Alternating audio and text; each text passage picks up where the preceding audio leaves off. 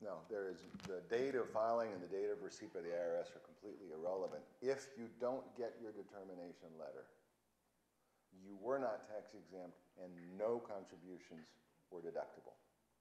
Now, again, that's usually not a problem other than disclosure. You need to be very, very careful what you tell your donors. In every state, there is some degree of charitable supervision, usually through the Attorney General's office. In Oregon, it's called the Charitable Activities Section, and they are very good at what they do, probably the highest level of charitable supervision of any state except maybe New York. And if the AG's office got wind that a not yet recognized organization was soliciting ostensibly charitable, tax-deductible charitable gifts before it got its letter, bad things would happen. So the normal rule is you file within 15 months, but people screw it up all the time. So there is an automatic 12-month extension. So if you cut through all the rules, the real rule is you need to file within 27 months of your organization. Then there's a new rule that says if you missed that, did you really intend to have filed on time if you'd had your act together? And if so, the service will grant you another extension. If you go way out, the problem is if you don't file within this period of time, you can still file, but you lose your retroactivity. So if you go out 5 years and you file and it's approved, your tax-exempt status is prospective as of the date of filing, which means you've had a gap. And during that gap, bad things can happen not only to your donors but to the organization. Why do you care about being tax-exempt? So you're not taxed on your income. What is your income? Your income can consist of a lot more than interest and dividends. So, you know, it's really, really important to follow these rules. Now, the issue that you alluded to, if an organization loses its 501c3, then there are rules to protect the innocent donor. And so it's actually pretty cool. For years and years and years, for us older fellers, if you wanted to look at the list of charitable organizations, it was IRS Publication 78. And it was about like this. And it would list all the organizations. And then the service every month issues notices of revocation, which then were distributed in hard copies. The rule was, until the IRS publishes notice that the organization's 501c3 has been yanked, innocent donors can rely. Insiders can't rely. And if you have a giant donor that makes a large enough gift to mess up your public charity, that person can't. But innocent donors can rely until the IRS publishes. Fast forward to the internet. There's a very cool, surprisingly, given that it's the IRS, a very cool website where you can actually search for tax-exempt organizations on the IRS website. Its database includes every charitable organization, including not only organizations like yours, but also private foundations. And so I'm being careful not to turn this machine off as I reach in for a cough drop. Including group exemptions, private foundations, new organizations. Sorry. I have two mics up here for some reason. Yeah, sorry, your milk tank is dead for some reason, so I'm actually picking you up off that mic sitting on the podium. Should I speak louder? I'll just go with the flow. Yeah, if you can speak a little louder, that'd be helpful. I'll take that so you can play with it.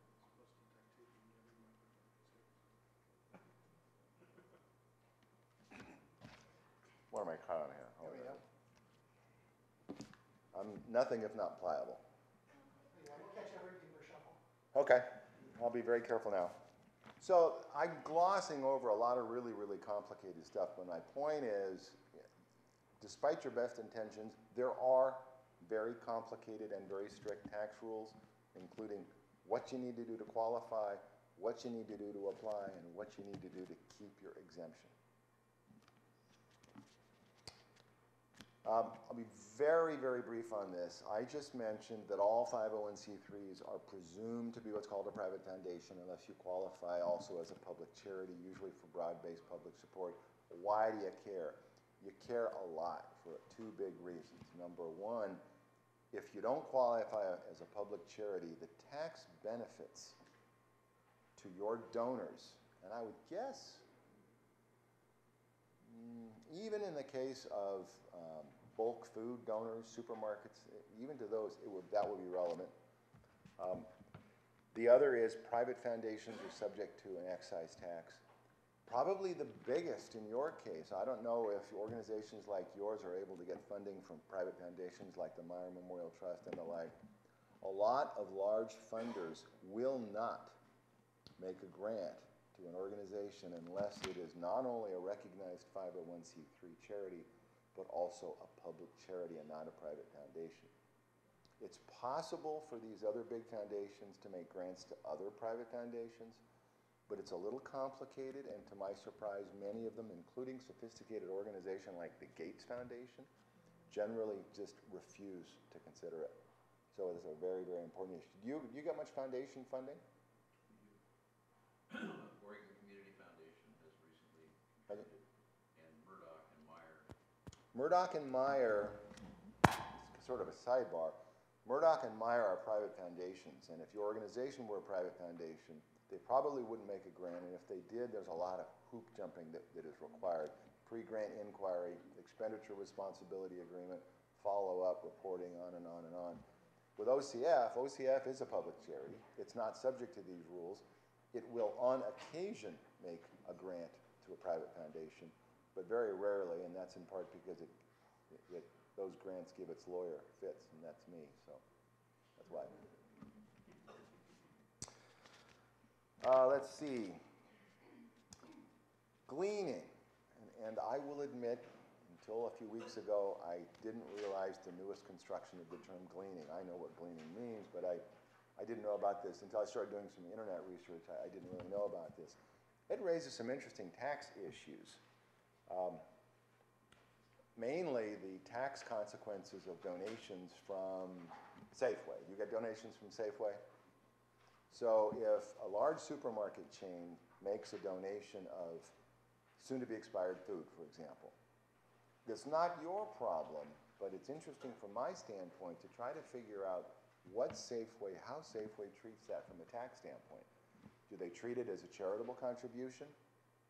If so, how much of it is deductible? And there are very specific rules that apply to contributions of inventory to organizations that help the needy. Are there accountants going to still write the cost off as cost of goods sold? The IRS says, you can't have a double dip, so they can't write off as cost of goods sold and take a charitable contribution. Do they take it as a business expense, similar to advertising or public relations? I don't know. Why do we care? I'll tell you why we care in just a minute. One of the documents that you have is a form of donor acknowledgement letter, a little one-pager. One of my mantras in this world is that sooner or later a donor problem becomes a donee problem. So organizations that raise funds and other gifts don't have an obligation to make sure that your donor doesn't get in trouble or that your donor doesn't get the full benefit of his or her deduction. But if your donor has a problem, it's going to affect you at some point. So my theory has been you want to help your donor along the way. And in that regard, there's some rules called substantiation. Let me make sure I know where I am. Charitable substantiation rules that I find fascinating because they're incredibly draconian. But the basic rule, and I'm trying very hard not to make paper noise here. The basic rule in 5 minutes, over the years the IRS has changed the rules on verifying charitable contributions. In other words, on what donors and donees need to do to make sure that your donor's contribution is tax deductible to the fullest extent of the law. In most cases, the penalty for non-compliance is no deduction at all. Some of these rules dramatically affect your organization. Some of the rules are more of a problem for your donor.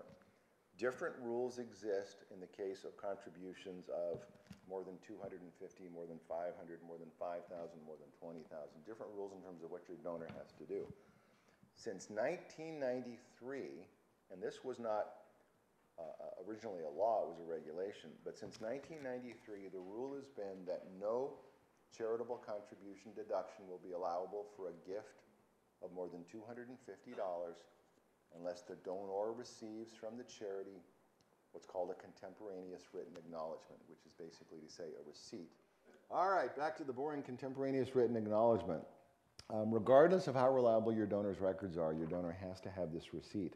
It has to include a variety of information, and it has to be in hand received by your donor on or before the due date for filing your donor's income tax return with extensions. Must be received. Penalty for non-compliance is 0. There's a lot of confusion about what the donor acknowledgement must say. It needs to acknowledge the gift, the date of the gift, a description of the gift.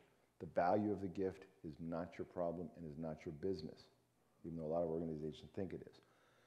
There's also a rule that says the charity, and this is the charity's obligation, must notify the donor of the fair value of any goods or services provided to the donor in consideration for the gift, or what's really wacky, if there were no goods or services, the statement must say so. And the penalties for non-compliance are not only severe monetary fines on the organization, but your donor loses the deduction.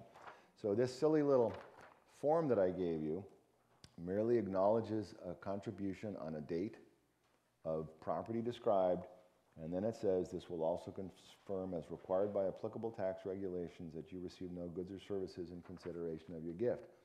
Those of us in this community have kind of laughed at this rule because it's just kind of stupid. Well, the month before last there was a case, a tax court case, and in this tax court case a couple gave a $25,000 gift to their church, and this wasn't the Church of the Holy Drive-By. I mean, this was a real mainstream church, $25,000 canceled check. They got a receipt. Thank you for your gift. The receipt didn't say they didn't get any goods or services. The tax court held the deduction was 0. So it's now been confirmed that the penalty for non-compliance is, in fact, no deduction. So these are really, really critical rules. This gets a little bit beyond what you need to worry about, but just, yes, ma'am. Does that include, let's say it's around the holidays and you bring cookies to your donors or something like that? Well, that's a very good question. I don't go into that much because I like to scare people, but there are some exceptions, one of which is for token benefits. So if, for example, you make a gift to OPB and you get a mug that says OPB, you're okay, or cookies. There's also different rules for services and food and events that you put on for donors as a whole. Okay. The token benefits rule is the important one because that means you can give minor stuff. It's complicated because the amount involved to be a token benefit, I can't remember what it was fixed, and it's adjusted for inflation, which means every year it changes. Like this year it might be $14.69. I mean, who knows what it is. But it's designed specifically so you don't have to worry about those pesky things. Picture how these rules work in a charitable auction. I mean, one of my favorite stories ever was a good friend of mine who's a lawyer, who I shall not name, but he said, God, wife and I went to an auction and she's always wanted a white baby grand piano, and they had one, and I got it for $20,000. And so now the rule is I can take my old piano back, and they'll buy it back, so they bought it back for $10,000, and after I write off the $20,000, it didn't cost me anything. What's wrong with that? The person didn't make a charitable gift, the person bought a piano. So if you're ever involved in a charitable auction, it's very hard to do anything other than acknowledge a gift from somebody for the auction. My counsel to charities is don't give anybody who buys at the auction any information about anything. The other rule I'll mention briefly, and then I'll move on, is among these charitable substantiation and disclosure rules is a rule that says in the case of a gift of non-cash, non-publicly traded securities with a value of over $5,000, in order to get a deduction, your donor needs to get a qualified appraisal from a qualified appraiser, and the donor, the donee, and the appraiser need to sign, and the donor has to file an IRS Form 8283. One of the other new cases in the last 2 months is one where a guy made, I'm guessing it was like $19 million of gifts. He was an appraiser. He did his own appraisal. He undervalued everything. But he got to the form, and where the appraiser says, it says donor can't sign. He said, well, I'm the donor, so I'm the appraiser, so I can't sign. So he didn't sign that line. 0 deduction. 0. Yes? Can the donor, the form of acknowledgement be online, or does it need to be hard copy? That's a good question. It can be online.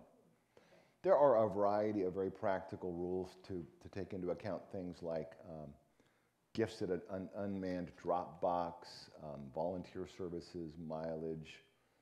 Although there is a new rule that says you still need, for unreimbursed donor expenses, you still need a receipt. So you can't just incur expenses on behalf of an organization at which, for example, you're a board member and just write them off. Like, you know, I went to Medford for this on charity business, spent 3 days, drove down. Regardless of how good your records are, you need either a canceled check or a receipt in that example. The IRS, on the IRS website, there are some really, really good IRS publications on things like this, and they're all downloadable. So there's, for example, there are some really good practical brochures on helping a charity follow these rules. A little bit about serving on a board.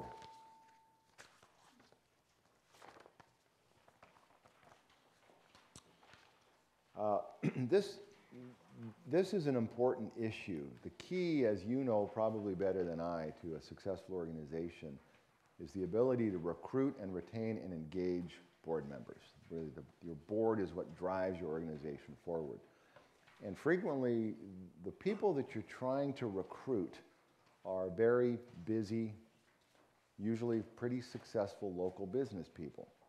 And you're asking them not only to donate large amounts of their time and perhaps money, but also to, you know, step into this hornet's nest with some potential liabilities. And so it's going to be really important to your board members for them to be assured that they're not going to incur liability just for serving on your board. So because of that, the Oregon Nonprofit Corporation statutes have some very important provisions. All board members are subject to very, very strict fiduciary duties, including the duty of loyalty and the duty of care. Your board member's duty of care is the same duty of care that applies to a director of IBM, which is the business judgment rule, which is to say decisions made in good faith generally will be presumed by the court to be prudent. The court does not want to second guess your board members. There are also some protections from liability. I alluded earlier to some provisions in the articles and bylaws, and as a matter of fact, I'll even show you what they are. Go back to the articles, if you will. The rule in Oregon is that generally the civil liability of an uncompensated board member is limited to gross negligence or intentional misconduct, which is a big limitation. If you look on the sample articles at Article 11, this just basically confirms what the law says. So why do I include it? Well, it's because your board members are going to want to see it. The other important issue is, in Oregon, like in most states, there are some mandatory indemnities. So your nonprofit corporation must indemnify officers and directors against certain liabilities and may go beyond those liabilities. So at the bottom of page 3 in my articles, you'll see I have an indemnification that basically says, to the fullest extent permitted by law, the corporation shall indemnify those people. If you turn to the bylaws and go all the way back to section 6, and I'd give you the page number, but you can tell I revised these yesterday because my secretary was out, and apparently I made the page number go away. I have got 1.5 pages of complicated provisions on the nature of the indemnity of officers and directors. This is the law. This doesn't have to be in the bylaws. Why do I put it in the bylaws? Because your directors want to see it.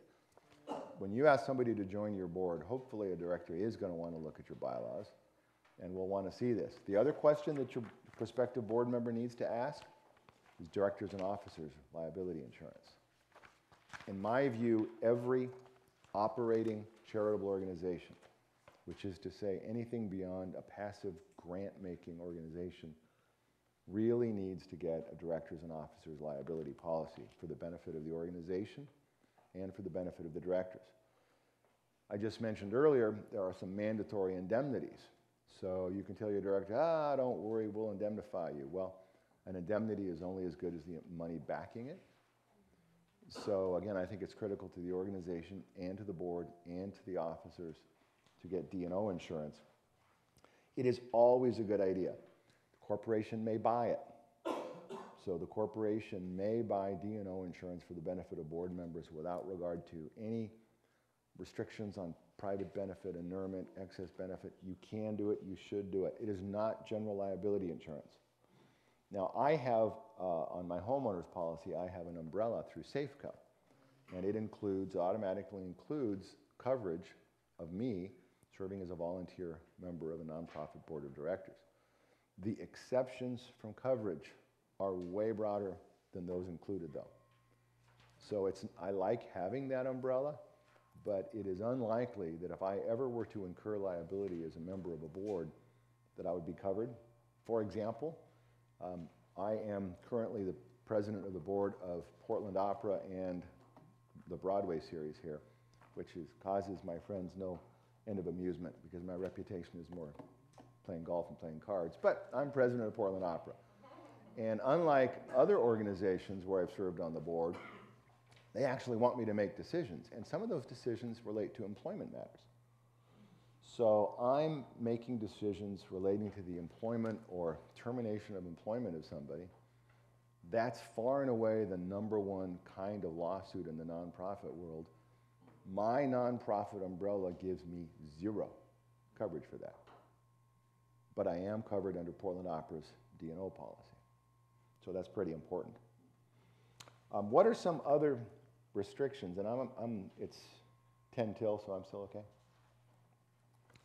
What are some other important issues if you're on the board? Your board of directors are all fiduciaries, and they're prohibited from violating their duty of due care, their duty of loyalty, and they're prohibited from engaging in conflicts of interest. It is important and becoming increasingly important for your board members to be mindful of this. In the IRS Form 1023, and I'm not sure where it is, but there's a question that basically says, has your organization adopted a conflict of interest policy following the form in the instructions? Now, there is no federal law that has anything to do with state law conflicts of interest. It's none of the IRS's business. It's a result of Senator Grassley and the House Ways and Means Committee believing that they should try to legislate best practices through the tax code. It's really goofy. So if I'm filing a 1023 for a mom and apple pie charity, my answer to that is no. Our board understands Oregon law on conflicts of interest, and they will follow the law. I won't do it. If I'm at all worried about going to war with the IRS in a new organization, my answer is yes, ma'am. So sometimes it's important. It is, in all fairness, very important for an organization's board to adopt a conflict policy and to periodically affirm it. So what I did, and the handout that went out to you today is my newest form of conflict of interest policy. What I did with this policy is I took the terribly drafted IRS form, which included sentences without verbs, and I turned it into something that I thought was a little tighter and something that actually relates to Oregon law. So this document includes all the elements suggested by the IRS, and it refers properly to Oregon law. It is important for your organization to adopt the conflict of interest policy. And I think, my own personal view, it's important for your board members to reaffirm it. The last page of the policy is a sample affirmation where you ask your board every year to list conflicts, and then they confirm that they've read the conflict policy, that they understand it, that they will comply with it.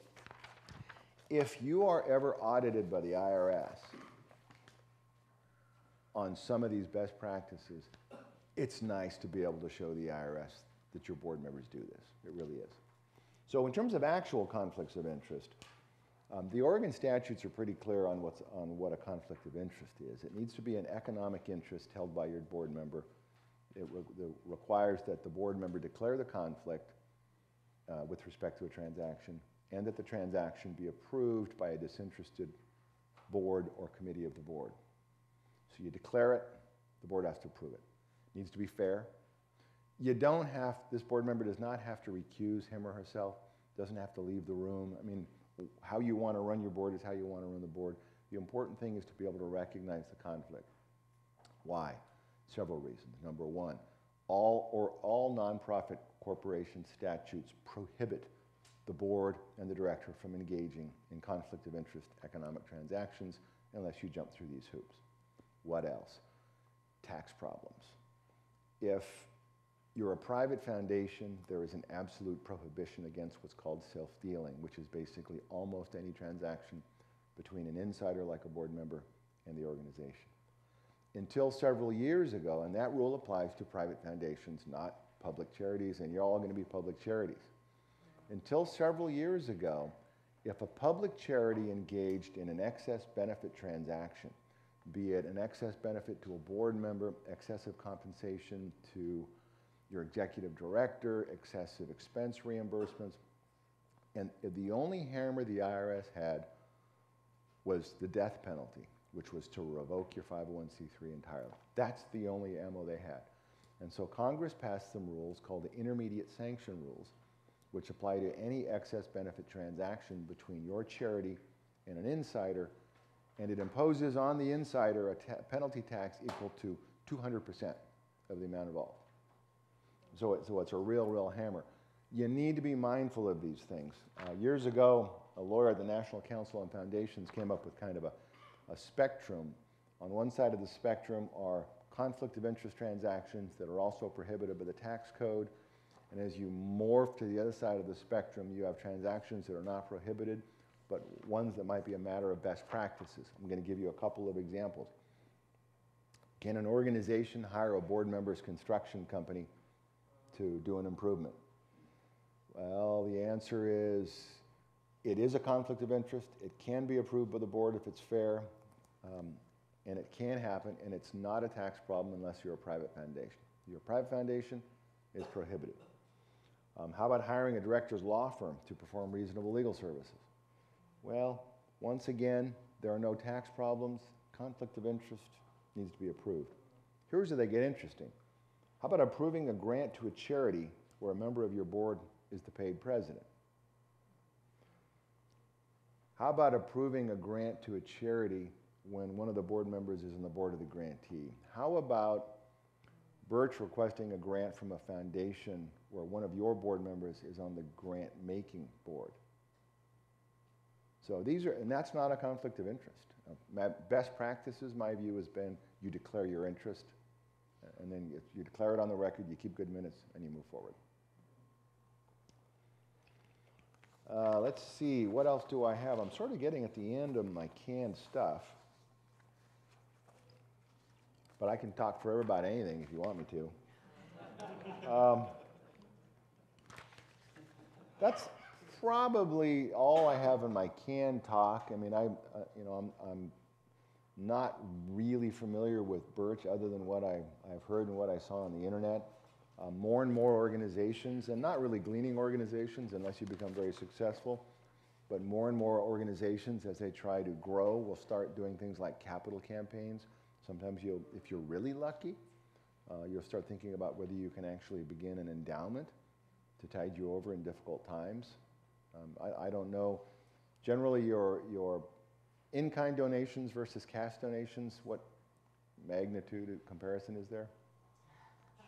Our cash donations last fiscal year were $115,000, and our in-kind donations were about $8.5 million. Wow, that's really amazing. Yeah.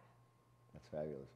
Nevertheless, especially in these dicey economic times, more and more organizations are trying to develop endowment programs, which brings a whole new set of issues.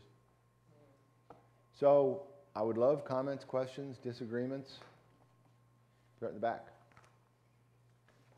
Sure. Are we required by the IRS to keep track of volunteer hours?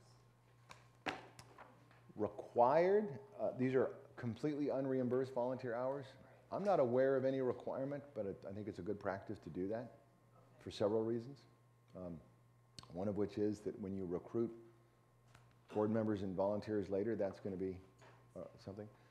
There are some different issues for especially expenses of overseas volunteers, where it can get much more complicated, especially from an auditing standpoint, but I'm not aware of any IRS requirement. Anybody else aware of one?